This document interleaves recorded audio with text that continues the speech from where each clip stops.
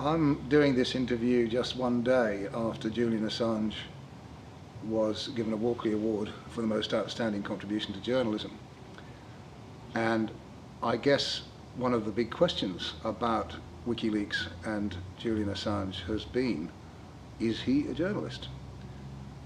I don't think there's any doubt that what Wikileaks has done is journalism. After all, journalism is about two things. It's about collecting information, finding out what's happening, especially finding out stuff that other people don't want you to know. And then it's about processing that information and putting it out in some form to the public. What Wikileaks does primarily is the first of those two functions, much more than the second, although the famous video of the Apache helicopter was highly sculpted and some people felt even highly slanted in the way that it was presented. But that's the secondary function of Wikileaks. The first function is by protecting sources, by making it possible for them to leak stuff anonymously. It has produced an extraordinary number of stories in the last 3 or 4 years that nobody else remotely begins to match anywhere in the world. And if that doesn't make you an important journalist, I don't know what is.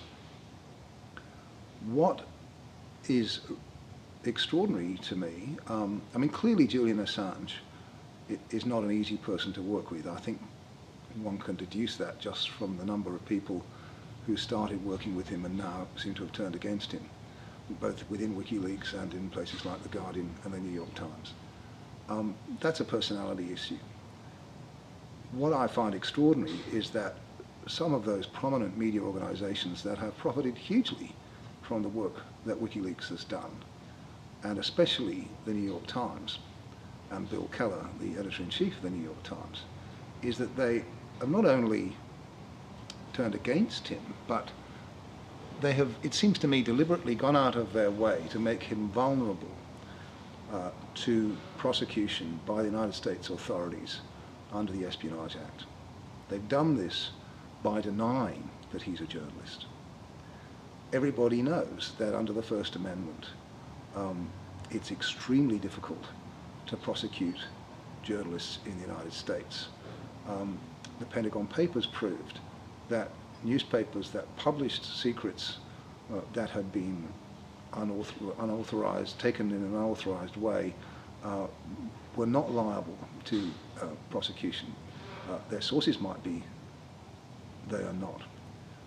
So the distinction between people who are journalists receiving material from sources and people who are sources giving material to journalists is absolutely crucial. And yet Bill Keller, knowing that, comes out and says that as far as he's concerned, WikiLeaks and Julian Assange are just sources.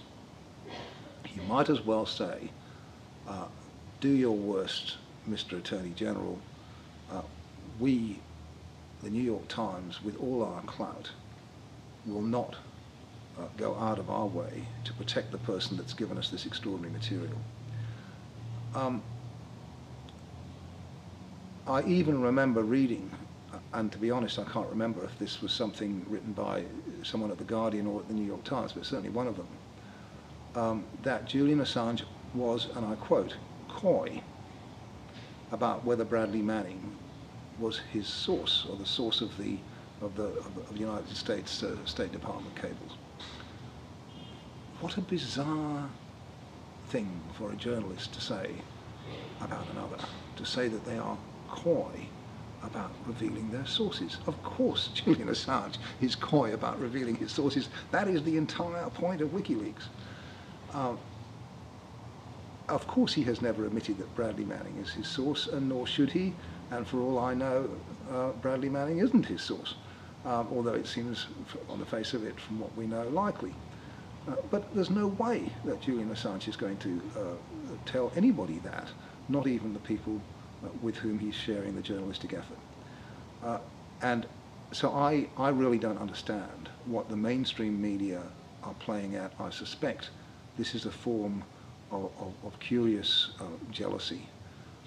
They are nervous about the world of the internet. They are nervous about the proliferation of journalism on the internet. They are jealous of guarding their position as the gatekeepers, as the people who mediate between the public and information.